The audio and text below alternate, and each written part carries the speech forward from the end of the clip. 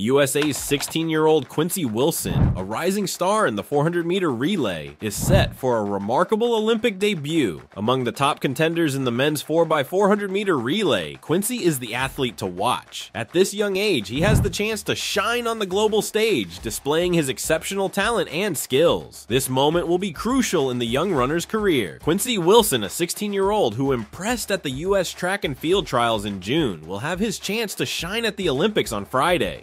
The Maryland native will be part of the men's 4x400-meter relay team, running in the opening heat. Earlier this week, it was unclear if he would compete or just be an alternate. When Wilson runs at the Stade de France, he will be the youngest American male ever to compete in an Olympic track and field event. Quincy posted on Instagram, hinting that he would be running in the 4x400 relay. Quincy Wilson had a remarkable season before the Olympics. He ran a time of 44.42 seconds, which was among the fastest in the world. Coming into the game, he was ranked in the top 10 globally for the 400 meters.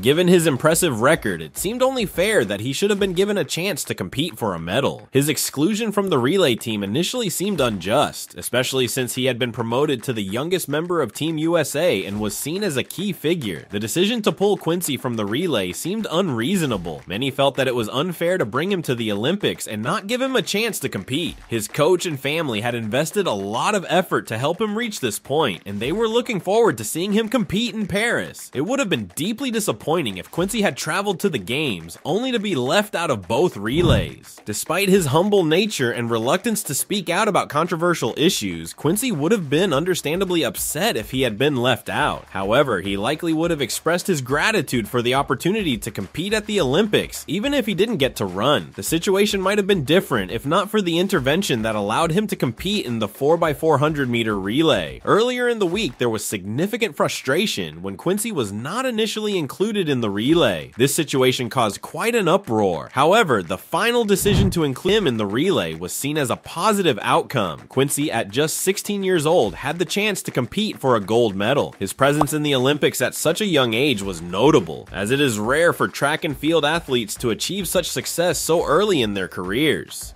Quincy's ability to potentially win a gold medal at 16 is extraordinary. While other sports in the Olympics feature young athletes, such as gymnastics, it is uncommon to see such young competitors in track and field achieve high-level results. Quincy's success at such a young age, being in the 10th grade and possibly leaving the Olympics with a gold medal, is remarkable and unique in the world of athletics. His inclusion in the 4x400-meter relay and the opportunity to compete for a medal highlights his talent and hard work. The support for Quincy is evident, as many believe he has earned his place on the team and deserves the chance to showcase his abilities on this grand stage.